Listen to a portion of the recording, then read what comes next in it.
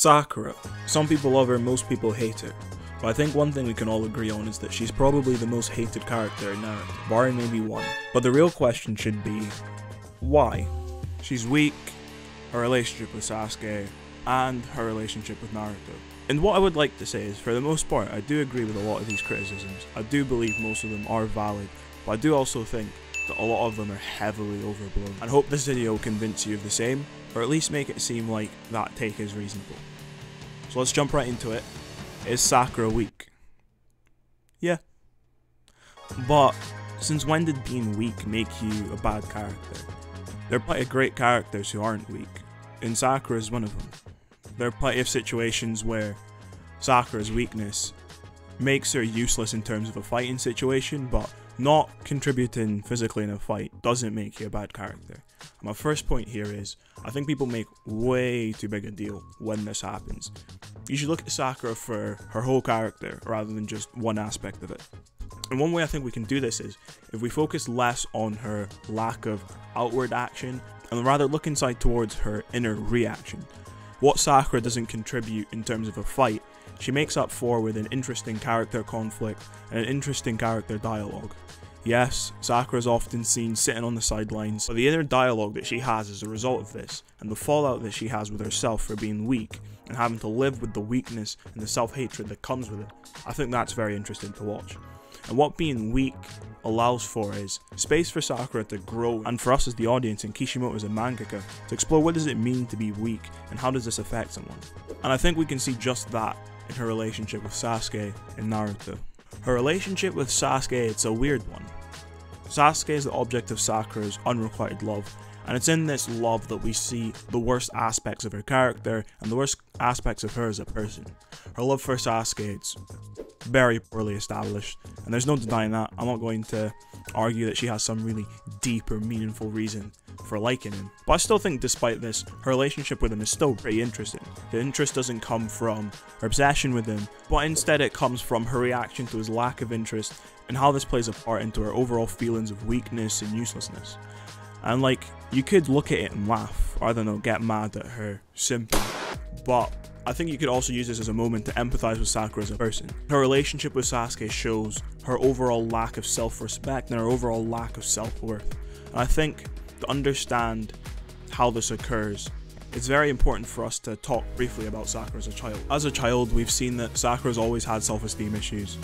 And it's something that might seem kind of superficial or unimportant now, but I think it's really important to remember how trauma as a child carries on into us as adults. And Sakura has always had deep-rooted weakness, and as a result of this, she's naturally inclined to second-guess herself. I think that's where this lack of self-worth comes from, and it can explain a lot of the behaviours that we see from her, especially those within the Sasuke retrieval arc. Here we see Sakura question her loyalty to the village over some boy that she doesn't really know particularly well, and she's even willing to give up her life for him. Give up on the village, her family, her friends, and give up on Team 7. I think why you should care about this is because it's a complete contrast to what we've already seen from Sakura at this point in the story. Just an arc or two ago, in the tuning exam, in the Forest of Death, we saw Sakura willing to risk her life trying to protect Naruto and Sasuke, and trying to protect Team 7. We see it as something that she values, something that she appreciates. So then her suddenly being able to just throw that all away, that gave me personally a lot of red flags. And I think this is where her weakness plays in. Sakura is someone who has such a low self-respect for herself. She's very easily able to just throw away everything that she's built and cares for. And again, this is for someone who's never showed her that same appreciation backwards. And I don't think that makes her a bad character. I think it makes her a good character in my book. A weak one, but an interesting one. If we fast forwards a couple of years in story time, we'll now reach a very infamous moment within the 5 Kage summit where Sakura attempts to kill Sasuke. But I want to argue that this moment is great, because it shows great character progression for Sakura. And in particular, this character development is done through her being weak, and again her feelings of being useless. I'd like to point out the fact that Sakura trying to kill Sasuke, that's not an ego-driven action.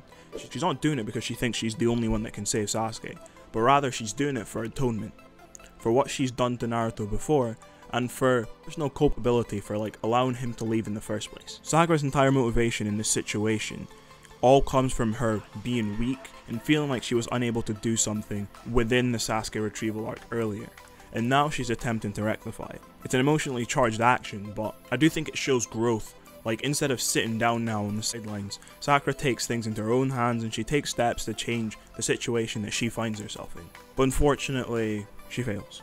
Although Sakura's grown somewhat, she still has a lot more growing to do. And one thing that I really hate and grinds my gears a little bit is a lot of the discourse around this moment. It's very one-sided, with people just bashing on Sakura about like how stupid she is for thinking that she could do anything in this situation. But I think this moment here shows just how interesting a character that she can be. I think you can easily have a very in-depth and nuanced discussion about like her motivations for her actions. How much was she in the right? How much was she in the wrong?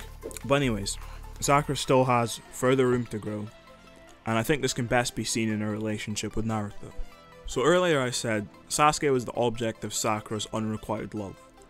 Well, Sakura is the object of Naruto's unrequited love. And in this way they sort of mirror each other a little bit. The same way that she finds Naruto really annoying for always hovering around her is the same way that Sasuke finds her annoying for doing just the same thing.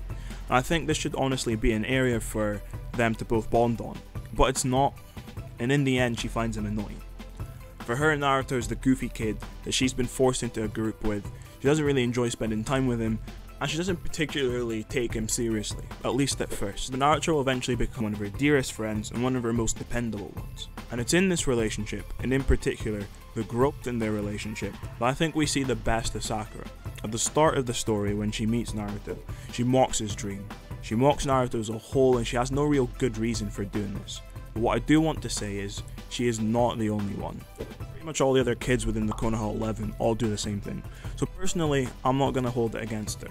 And more importantly than that, I think Sakura is one of the first people to really come to believe in him. For example, she sticks up for him within the Chunin exams. But the most important part of their relationship, and something that's often misrepresented by the community, is again in the Sasuke retrieval arc. Sakura is confronted with her weakness and her inability to bring back the person that she loved, and now she's forced to depend on Naruto, the person that she's previously mocked and made fun of, to help her achieve something that she can't do. And as a result of this dependency on Naruto, she then starts to develop these feelings of guilt, which rightly she should feel, and she hates herself and resents herself for it.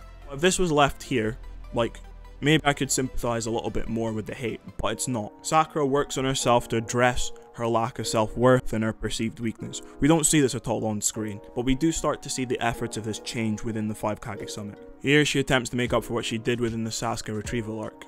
She wrongly assumes that the reason that Naruto is so passionate about saving Sasuke is because of her words and what she told. Sakura believes that she abused Naruto's feelings for her own personal gain, and that's why Naruto continues to beat himself up over this. This is a misunderstanding on her part, and what comes of it is painful to watch, to say the least.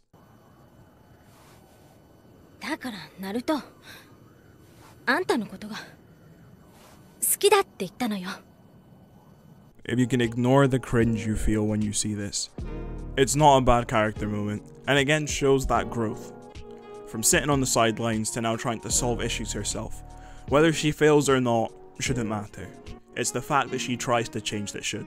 I really believe her overall character arc and her relationship with weakness are mostly well tied up within the 4th Great Ninja War. Sakura saves Naruto's life and professes that she wants to help him with his dream. He shouldn't die now as they're so close to achieving this dream. A dream that at the start of the story, Sakura mocked. This shows a complete 180 on Sakura's perception of Naruto, but it also shows that growth within her character. In the Sasuke retrieval arc, she's willing to admit to her own faults and weaknesses. In the 5 Kage Summit, she starts to take an initiative to fix them herself. And now finally, in the 4th Great Ninja War, she tries to fix it in a way that's within her own ability and that she actually can do. Over the course of the last 2 years, Sakura is trained as a medical ninja. So what can she do to help her dying friend here? She can heal him. And I don't want the importance of this moment to be understated, because honestly without it, Naruto dies. But the only reason that this moment can even be impactful is because Sakura starts off weak at the start of the story, and because she has so many moments where she is useless throughout the story. In conclusion, love Sakura.